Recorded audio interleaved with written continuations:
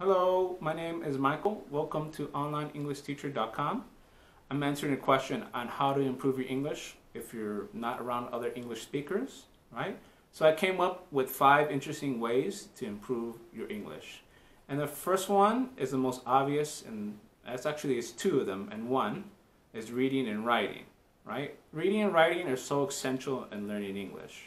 If you really want to improve your English, you need to read different books, articles, just different material in general in order to expand your vocabulary, in order to improve your comprehension, as well as, you get to learn, read interesting stories or articles that may interest you.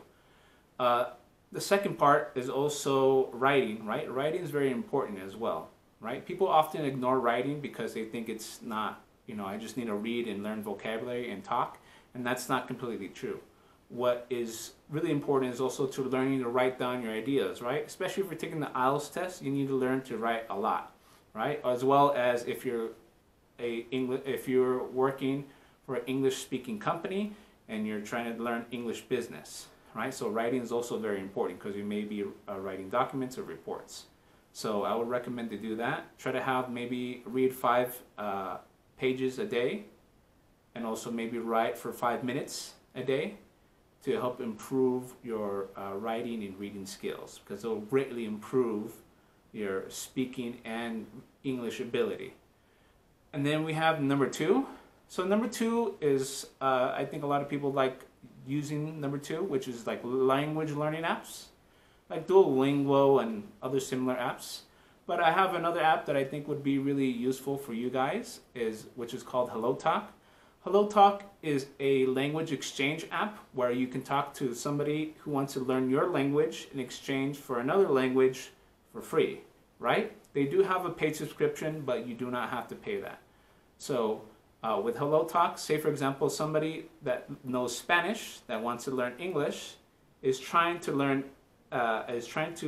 teach somebody that wants to learn Spanish but knows English. You guys are able to exchange your languages, right, in order to help improve each other's understanding of the language, right? So if somebody wants to learn Spanish, right, you teach them Spanish, and they'll teach you in English in return. That's why it's a really useful app, because with that you're able to expose yourself to English speakers for free. Number 3 is this is for something maybe for a little bit higher level students, but I think it's still valuable, which is to start a group with your friends and family. And usually you can do it on WhatsApp, Facebook Messenger, or whatever messaging apps that you guys have, right? You guys should start a group and speak in English all the time, right?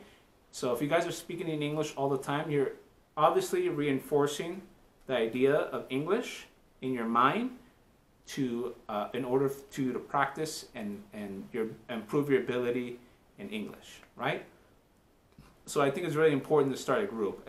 What you guys want to focus on in the group is mostly just on grammar, maybe post some articles, maybe some videos as well, right? And then have a discussion about the things that you guys post in the group, right? Because I think that's very important. Always focus on improving your English, right? So number 4 is speaking with yourself. I know this sounds a little bit crazy, but when you speak with yourself, you're also reinforcing your English, right? Reinforce means like you're repeating in your mind in order to make it stronger, right? So when you speak with yourself, something you can do is maybe talk about things that you have to do, maybe like a to-do list, right? You can say, I wake up, I need to go to the bank, I need to brush my teeth, and then I need to eat breakfast, and then I need to get dressed, then I need to take, you can also use directions, and then I need to go downtown, make a left, go straight, then make a right, then take 2 blocks down, and then I'll be at the bank, right? So you can always find interesting ways to practice English by yourself, right? By speaking with yourself.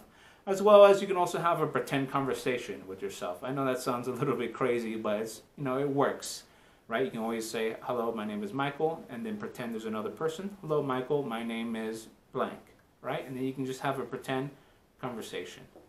And then lastly, number 5. Number 5, if this is more for higher level students, right? If you're maybe like B1 or like the intermediate level of students.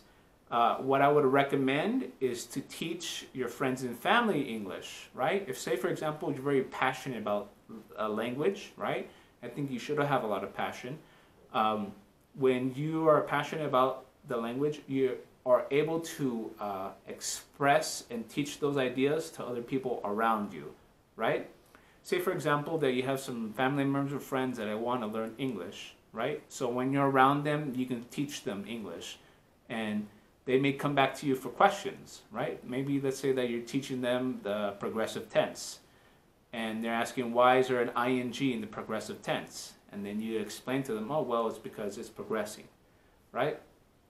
So I think it's very valuable that you can teach, if you're at a higher level, you can teach people how to learn English, right? But as well, this also exposes you to different material, and you also search out for more information to improve your English, right? Because there's a lot of value in that, okay?